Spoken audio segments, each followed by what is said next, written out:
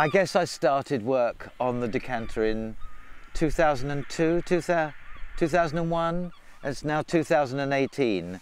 And 2 days ago, I received the second book that came out of that kind of massive sojourn.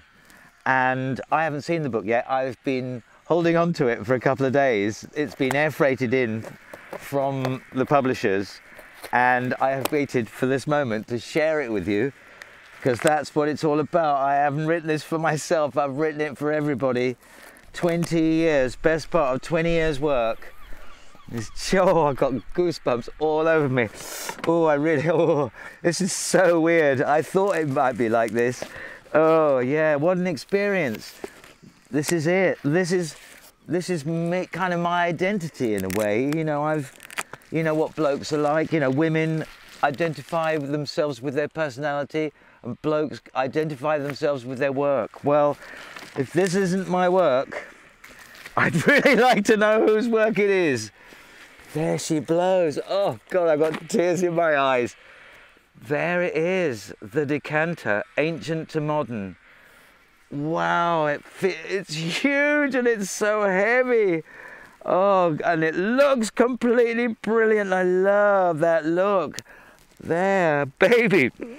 It's weird, you know, after all this time, I tell you, female pregnancy, that's 9 months. This has been nearly 20 years, and here's the baby.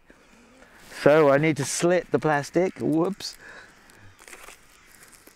and take that off.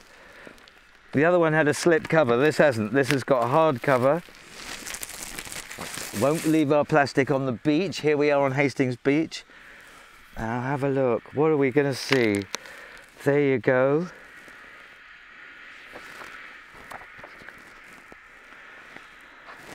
Wow, the colour is so good. I'm just judging it upside down too. Wow, look at that colour reproduction. That's what I'm looking for. I mean, look guys, it's going to have mistakes in it and I'm really sorry about them. It's just I don't know what they are yet. But look, there it is. I've shared it with you. There it is, my baby, after 20 years. So, oh, what a pleasure. Isn't it precious?